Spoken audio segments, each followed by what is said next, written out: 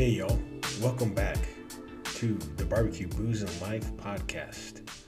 I'm your host, George, and if this is your first time joining us and you're not really sure what this podcast is about, well, I'll tell you what it's about. It's about going on a global barbecue tour of the world, and right now we're still in America. Welcome to episode 6, where we head to the Carolinas. And as I mentioned in previous episodes, I've heard some other folks on their podcast kind of establish their credibility. Well, I'm here to tell you the only credibility I have is that I was born in South Texas, baptized in the post-oak smoke, and I love barbecue. Okay, I'm a regular dude who loves barbecue. His friends love barbecue, and we love eating barbecue. I've always been of the opinion that there's nothing like a fire and some good food to bring some folks together. So what I've set out to do is share my passion, hopefully inspire you to start cooking if you haven't cooked, help you cross that bridge in order for you to get to the other side if you're intimidated by the cook. If you're already cooking, inspire you to travel and try different things, and hopefully be inspired enough to go to these different places and give them a shot. Now, before we get started with the Carolinas and talking about hogs, I wanted to share with all you an article that a listener sent me from Texas Monthly. If you're not familiar with Texas Monthly and you it wasn't obvious enough, it's a magazine local to the state of Texas,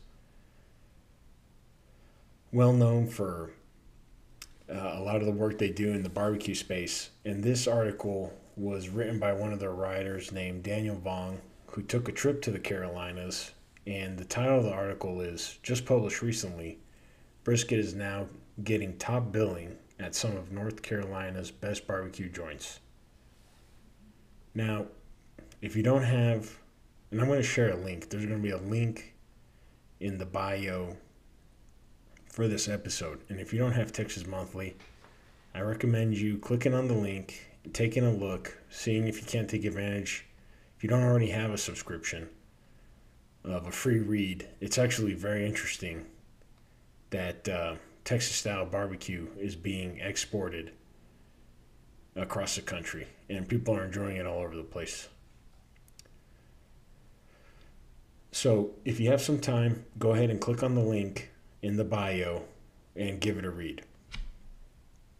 Now, the Carolinas, before we get started on the history and the local flair, etc., is really well known for being the home of the whole-hog cook. Now, there's different variations of the whole-hog cook.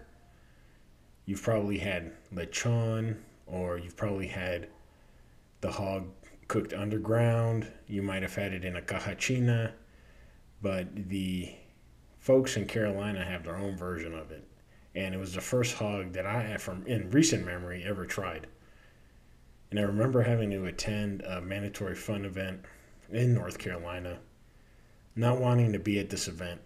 And all of a sudden I see this guy pull up in his trailer, and he's got he pulls up in his truck and he's hauling a black trailer, and it's a pit. And he opens the pit, and that's the first time I laid my eyes on her. There's this beautiful hog, nice golden brown color. Who knows how long he had been smoking it, but it was there. And that was going to be lunch. So with it, we were served a mustard sauce that I think had some vinegar in it and some coleslaw. And it was phenomenal. Okay, it was, not only was it love at first sight, but I really enjoyed it. And ever since then, I haven't looked back. Now, a little bit about the history. So here's another first. In episode 5, we talked about there being an African culture influence. Now there's an indigenous influence on the cooking. Before the Europeans colonized the area, native communities in the Carolinas were already practicing smoking and slow cooking the meats. And this had a lot of influence on early southern barbecue techniques. Now, during the colonial era, the European settlers brought their own grilling and smoking methods, and we've talked about, not that they were in this specific region, but we already see a lot of Czech and German influence in the way we cook. Now, so they bring their own grilling and smoking methods and they merge it with the indigenous techniques. And it just became a popular way of cooking. And it was also a good way for them to preserve the meat since there wasn't any modern day refrigeration back then. So at the turn of the 19th century, that's when the whole hog cooking really became a hallmark of the Carolina barbecue scene. Okay, and the method involved slow cooking an entire pig over a wood fire, which is a practice that still continues today, especially in Eastern Carolina. So you're asking me what Eastern Carolina is, and we're going to get to that. But it's a region of North Carolina. You're also starting to see sauce evolution, which we're going to talk about. And it had really huge cultural significance. You know, as a part of the community, people gather celebrations, and communities would literally gather around a hog roast. It was the centerpiece of the community. And then you start to see a lot of commercialization and festivals around this as it gained a lot of popularity. Now, in North Carolina, there are two primary differences.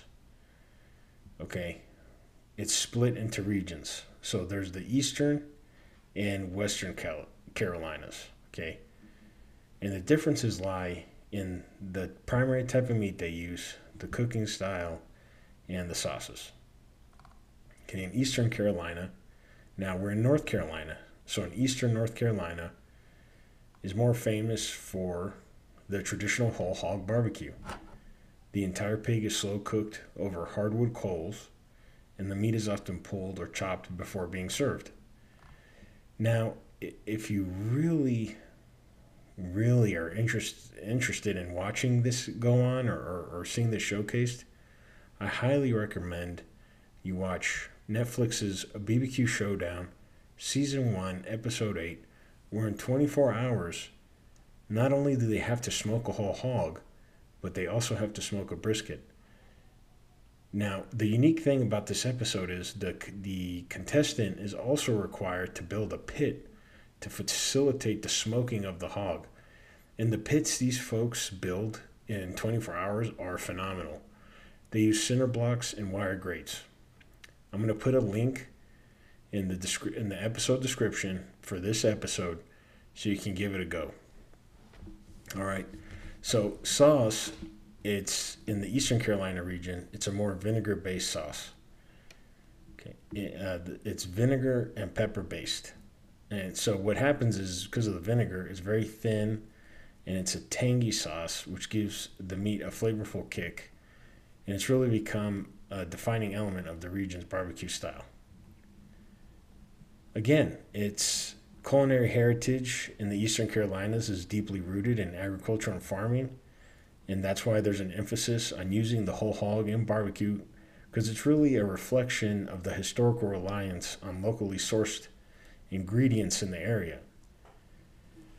Now, the whole hog is not unique to East Carolina. You see it all over the Carolinas, and we'll get to that later in the episode, but it's certainly something that puts it on the map.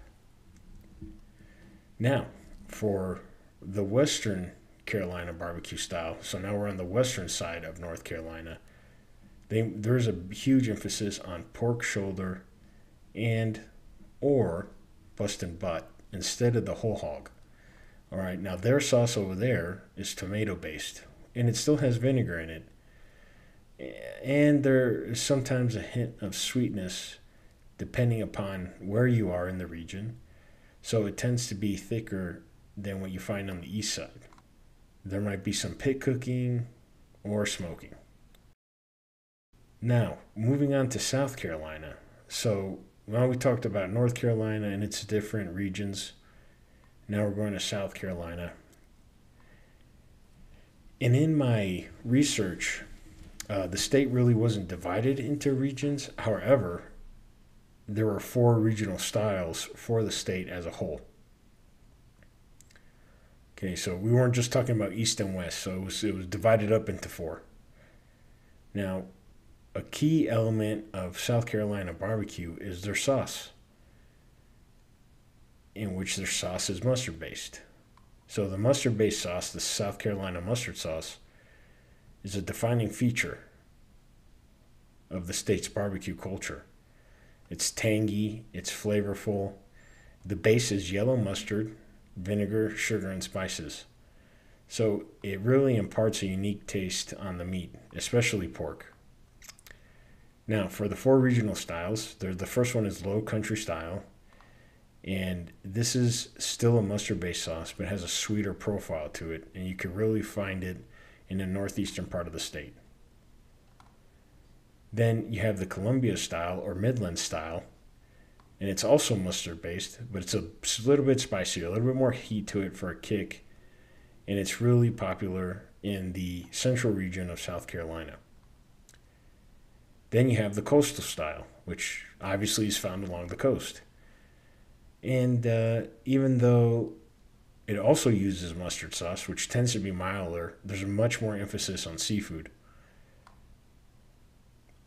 Then there's the upstate style, which is the final style, and it's a northwest part of the state. And that sauce kind of leans towards a peppery vinegar and tomato based.